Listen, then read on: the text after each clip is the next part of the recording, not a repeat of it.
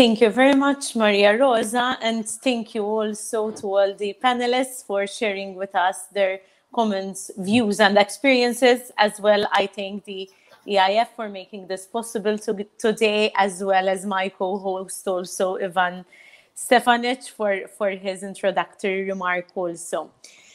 So I wanted to give a few concluding insights before going on to the Q&A, and we have indeed listened to different complementary perspectives on how to make Europe fit for the digital decade. I do welcome the approach of the European Commission of setting quantitative targets that we can monitor, something which also gives a sense of urgency to grasp the opportunities the digital transition offers. The proposed digital compass will make it easier to follow up in the areas requiring further improvement. Skills, connectivity, digital transformation of our businesses, modernizing the public sector, achieving progress in all these policy areas is quite challenging and will be challenging. However, it's an opportunity in itself. I would like also to focus a bit on how we can make these goals operational. Indeed, the Recovery and Resilience Facility is going to spur member states to heal the wounds of the pandemic with a focus on the digital transition. The minimum level of 20% of resources to earmark to technological-related priorities will surely help many of our SMEs to go digital, and will contribute to the digital skills of citizens and businesses, something which this panel also emphasized upon. While the investment to digitalize SMEs is crucial, it would not be truly effective if we don't update our approach. Collaboration is key. And earlier on, one of the panelists also said and emphasized the importance of collaboration in this respect. I envisage also that a digital transition will be one for SMEs that is enabled by SMEs themselves. And indeed, there are SMEs who have already digitalized, who have found good models which could help other SMEs to do so also. Let me be clear on this. Large tech players will have an important role in the digitalization of the economy. However, I believe that when it comes to small and medium businesses, it is crucial to keep thinking small first. Many SMEs are active in the digital sector and are technology providers already. We should look at them to help other small, less innovative small firms match their needs with the appropriate digital solution. Local economic ecosystems at the center of the digital transition. This is another important point I wanted to bring up. I believe that such a process should start from the bottom up in order to respond to the needs of the local economic ecosystems.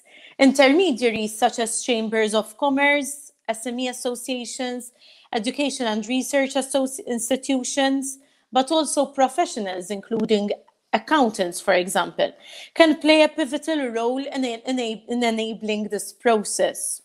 Their activity is grounded in the economic fabric locally, and they could contribute to addressing the digital gap of traditional small firms by identifying any digital skill mismatch and linking frontrunners and businesses that have not yet innovated.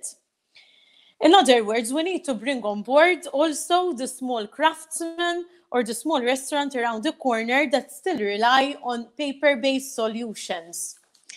This is the reason why I also welcome the upcoming European Digital Innovation Hubs as a tool through which local institutions, traditional firms, and SMEs providing digital solutions can enhance the technological network amongst also this important leap we need to make, this technological transition. It is essential to reduce the information and knowledge gap which our SMEs still face.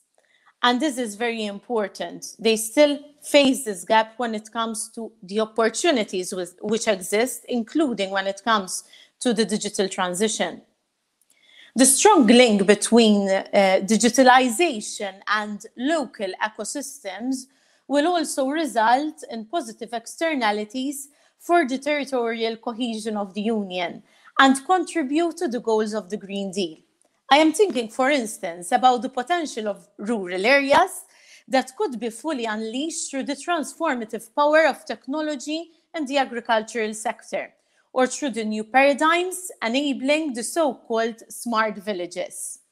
Tourism and hospitality is surely another sector which we must not overlook.